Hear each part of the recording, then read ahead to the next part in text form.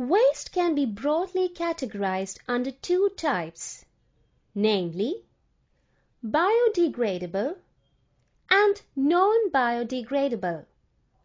Biodegradable waste. Examples include vegetable and fruit peels, food scraps, paper, plant or grass trimmings, dry leaves, sewage, etc. These wastes break down and get decomposed by the action of microorganisms on them.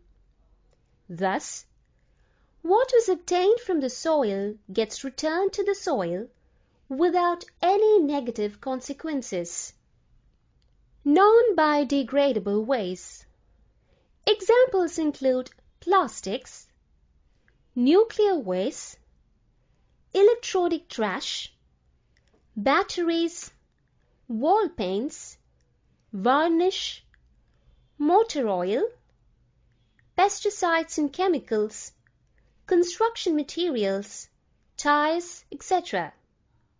These wastes cannot be broken down and thereby do not get decomposed.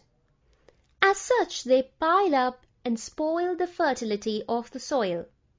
Worse, some of these wastes are known to emanate harmful radiation into the atmosphere, thereby degrading the environment.